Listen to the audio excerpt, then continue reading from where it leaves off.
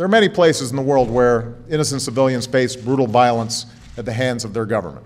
I'd like to help, but we've all got busy lives. The fact is, though, I feel really bad because businesses manufacture military jets and helicopter gunships with the express purpose of turning around and selling them to perpetrators of atrocities. The international arms companies are customer-friendly. They'll give you a tracking number, and it means they can help you with putting arms in the hands of child soldiers from North Africa to the Middle East to Burma. Repressive leaders can pump out as many bullets as possible and kill over 1,000 people in a single day. It obviously is good for business. When innocent people bleed in the dirt, the wealthiest corporations make more money. Well, not anymore.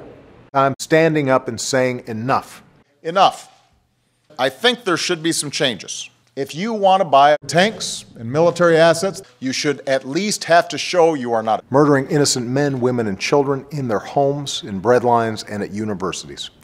Anyone trying to buy a gun should at least have to prove that they're not President Assad.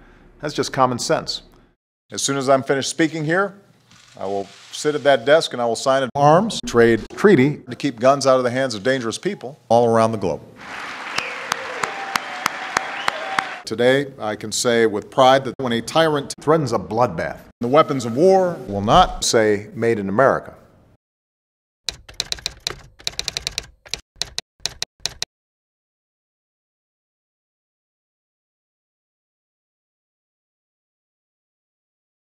Please do something so that bad people cannot get guns to kill other people.